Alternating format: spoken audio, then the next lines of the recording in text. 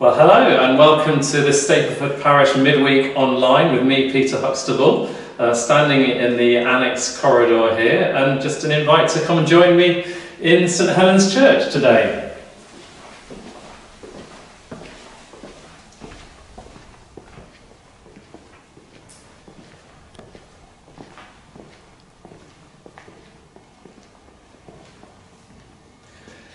So here we are, and just standing in the place where yesterday we had our Tuesday service, and as part of that I gave a talk on how does God answer our prayers. It was the sort of under the headline theme from Nehemiah chapter 2. So in a minute, please do stay with this and listen to me try and explain a little bit about how God comes to us, challenges us and guides us as he answers our prayers today. But first of all, let's join in the song, Bless the Lord, O my soul.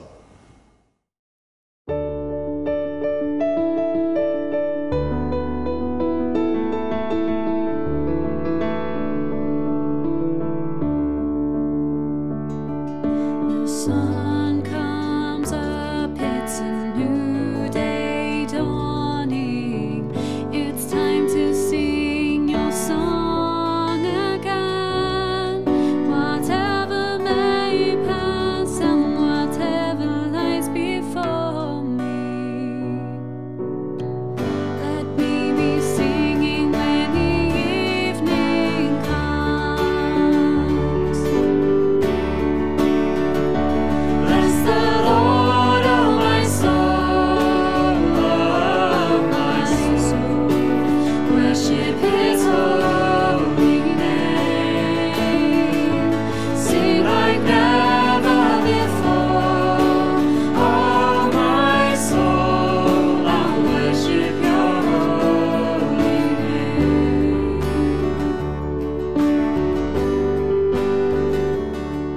You're rich in love and you're slow to anger. Your name is great and your heart is kind.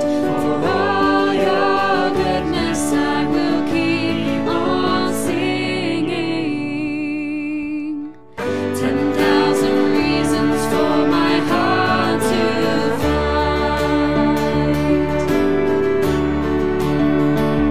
Bless the Lord, O my soul, worship his holy name.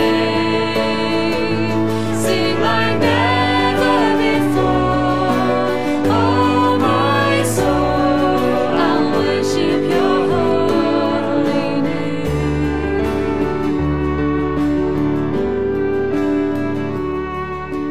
And on that day when my strength is failing, the angels near and my time has come, still my soul will sing your praise unending.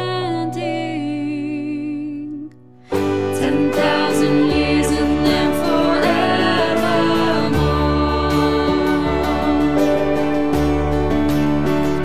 Bless the Lord, O my soul, worship his holy name. Sing like never before, oh my soul, I'll worship your holy name. Yes, I'll worship your holy name. Yes, I'll worship your holy name. So our reading is Nehemiah chapter 2, and it starts at verse 1 and goes on to verse 10. In the month of Nisan, in the 20th year of King Artaxerxes, when wine was brought before him, I took the wine and gave it to the king.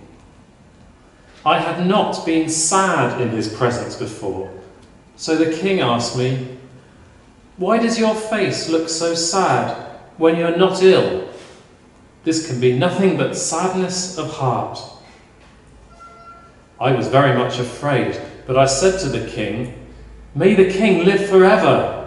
Why should my face not look sad when the city where my ancestors are buried lies in ruins, and its gates have been destroyed by fire?" The king said to me, "What is it that you want?" Then I prayed to the God of heaven, and I answered the king, "If it pleases the king, and if your servant has found favour in his sight, let him send me to the city in Judah where my ancestors are buried, so that I can rebuild it." Then the king, with the queen sitting beside him, asked me, "How long will your journey take? And when will you get back?" It pleased the king to send me, so I set a time. I also said to him, "If it pleases the king, may I have letters to the governors of Trans-Euphrates, so that they will provide me safe conduct until I arrive in Judah. And may I have a letter to Asaph, the keeper of the royal park, so he will give me the timber to make beams for the gates of the citadel by the temple, and for the city wall, and for the residence that I will occupy." And because the gracious hand of my God was on me, the king granted my requests. So I went to the governors of Trans-Euphrates and gave them the king's letters. The king had also sent army officers and cavalry with me. When Sanballat the Horonite and Tobiah the Ammonite official heard about this, they were very much disturbed that someone had come to promote the welfare of the Israelites. This is the word of the Lord. Thanks be to God. Jesus, lead us to the Father by your Spirit. Help us draw near. Jesus, lead us to the Father by your Spirit. Help us draw near. Jesus, lead us to the Father by your Spirit. Help us draw near.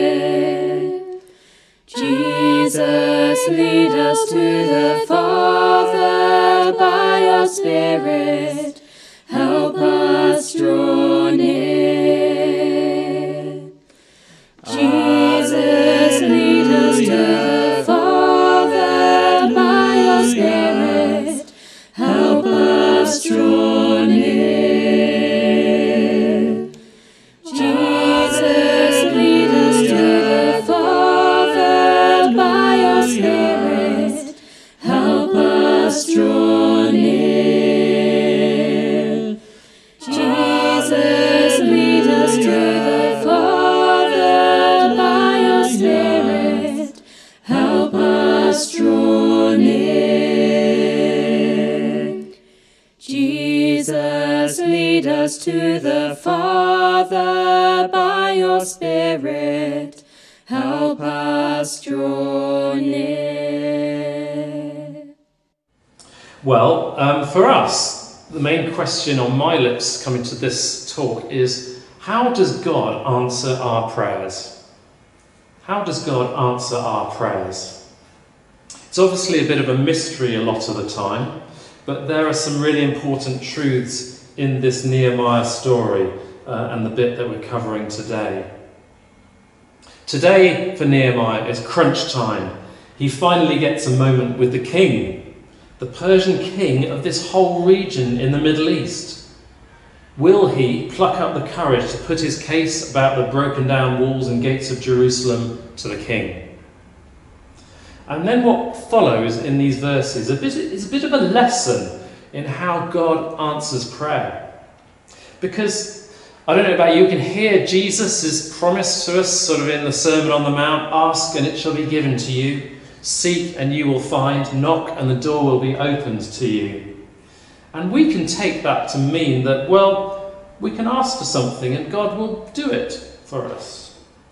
We can ask for a reduction in crime in Stapleford and we expect God to sort it. We ask for a less stressful home life and we want God to make it happen. We pray for a reduction in coronavirus levels, and we want him to intervene. Well, the message from Nehemiah is that God doesn't just hand it to us, but when we follow his path and stay alert and obedient, we are actually in line to receive far more than we can ask or imagine. So the good news is that there's loads that God wants to give us. The challenge is how we go about receiving it. Well, there's a bit of a pathway that Nehemiah has to go on here. First of all, as we know in chapter 1, he's hit by a massive issue that deeply affects him. So we hear about him being in a state of mourning, in a state of loss and helplessness and regret. That's often what happens to us, isn't it? When we hear something that's far too big for us to cope with, we're sort of left reeling. And it talks about the timescales involved.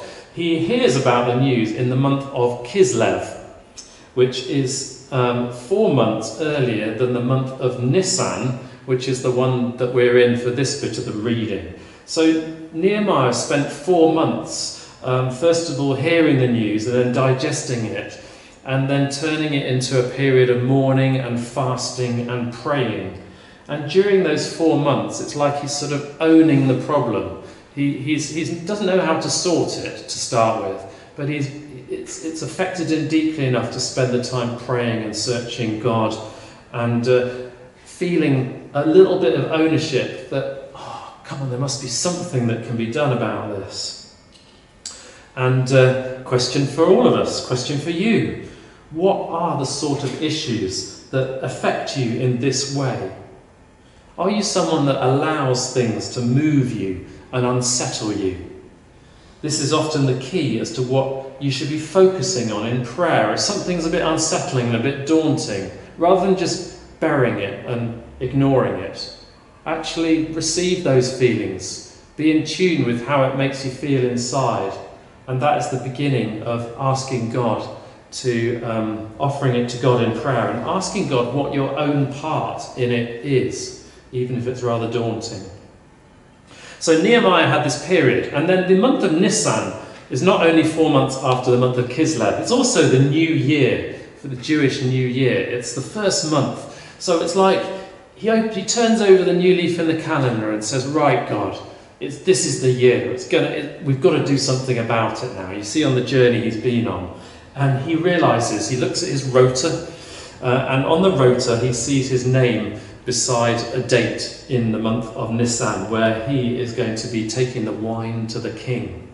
So at that moment there's like a sort of, a moment of realisation that this is the strategic moment to take advantage of this moment. And that's when Nehemiah then speaks out this prayer in chapter 1, this dedicated and specific prayer to say, Lord, grant me success today in the presence of the king.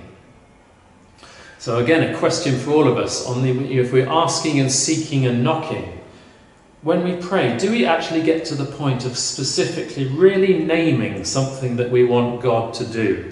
Do you remember Jesus challenging the blind man, saying, what is it you want me to do for you? And the blind man spelt it out, Lord, I want to see right now. What are we desperate for God to do? What do we name God to do in front of him? That's when it starts getting serious and we're starting to engage with God in prayer rather than just the sort of general sweep of things. It involves us in the act of praying. And so we get to this scary moment of no return in the presence of the king, where Nehemiah has decided, well, I can't cover anything up. I'm going to go into the king's presence. I can't hide the fact that my life is just completely being rocked by this news. So he doesn't try and tart himself up, nor does he try and sort of play being sad. He just genuinely, this is how he is. This is the season of the life that he's in. This has shaped him, this news. He's not putting it on. And so the king notices that. And Nehemiah goes into his presence. He's alert for the opportunity to try and speak to the king. And so he offers this arrow prayer to God. Did you notice it? Then I prayed to the God of heaven, and then I spoke. So it's like the moment comes, and after all that 4 months worth of prayer comes the little arrow prayer, which, fire it up quickly to God before he opens his mouth. And that's probably an experience for lots of us as well. Whenever we're in those sort of moments, don't forget the arrow prayers. Don't forget, God, give me glory in what I'm about to say before we say it. And it really helps. It really helps. Well, God opened the door at this moment because the king initiated the conversation. Did you see that? After all this big build-up, it's the king that says, why are you looking so sad? It must be more than just illness. It must be sadness of the heart. And in that moment, God opened the door for Nehemiah to be able to splurge out what it was that was on his mind. And as a result, not only did he manage just to say, well, could I just maybe go off for a little bit by myself back to Jerusalem and just see what the problem is? Actually, Nehemiah then starts getting bolder and bolder in what he asks for. He says, can I go and rebuild the walls of Jerusalem? Well, that's quite a big, bold statement. Oh, by the way, can I have some letters, please? Could I have the odd forest as well? Could I get in touch with Asaph to have some timber? So it's like this door that God has opened and Nehemiah has walked through by faith leads to God answering this prayer in a much more lavish way than could ever be imagined. He does get his letters, he gets his forest, plus he gets officers and cavalry that the king throws in for good measure. And suddenly Nehemiah is equipped to go properly to Jerusalem with more than he needs to begin to address the problem. In the process of this journey of prayer that Nehemiah has gone on, it stirs up greater resistance. There are bigger challenges ahead. Not only the challenge of building the walls, but it stirred up the resentment of the local leaders in Judea, Sanballat and Tobiah, and we hear a lot more about them in Nehemiah in the coming chapters. And what's Nehemiah's response in verse 8 and in verse 18 later next week is that phrase, the gracious hand of my God was upon me. What a beautiful thing to say. That should be very close to our testimony. Whenever God hears and answers our prayer and leads us into a new view and helps us and strengthens us in this way, we should be quick to tell people, well, the gracious hand of my God was upon me as I went with fear and trepidation into that job interview or wherever it was that you were praying for. So in that little story there, this is the way that Jesus opens the door for us. We have to really want something genuine in response to being touched. We have to pray so that it affects us personally, rather than like a sort of slot machine where we put a thing in the slot and expect God to sort it out and we remain unaffected. No, the door opens. Jesus does open the door, but we have to walk through it. We have to walk through it by faith. Be prepared to be personally involved in the answer to the prayer that we're praying. And then when we are like that, there's more than enough resources. All those resources are there. We just have to be bold enough to step forward and ask with an act of faith. And it's quite possible, of course, in the process, like it was for Nehemiah, that when we pray like that, life will never be the same afterwards. We can never go back. We've gone past the point of no return. And on we go in the adventure with God. At the moment, we are in a time of between, I would suggest, Kislev and Nisan. We are in a time of mourning, aren't we, about the coronavirus. It's hit us hard. It's rocked us. What is touching you about this? What is it that's rocked you about the whole thing? That's the thing that, if you like, to take away from today. Go home and think, Lord, what is it that really affects me about this? And then turn that into a time of prayer. And then think, what are you specifically asking God for? And then after that sort of time, be prepared when the door opens to walk forward with courage and expect God to be giving you more than you will ever need to follow Jesus through the door and into being part of the answer to prayer. So we are called, we are equipped, and with renewed faith and courage, we can make the difference that God has stirred us up to make, even in these difficult times, as we follow the footsteps of Nehemiah. Amen. Well, thank you very much for watching that. Just to explain a little bit about the what's going on in the life of the church following the government guidelines. Well, first of all, not a lot has changed in terms of what we are allowed to do, which is good. We are still allowed to worship on Tuesdays and Sundays in the way that we've arranged it. There are still provisions for us to be able to meet safely in different groups on our site, either in the annex or at St Luke's or in church or in the church hall. So if you're considering a small group meeting there, please do talk to me and we can arrange for you to do that safely in the right protocols. And also we mentioned the Harvest Festival. We still really want to do that on the 27th of September. We will no longer be doing that outside.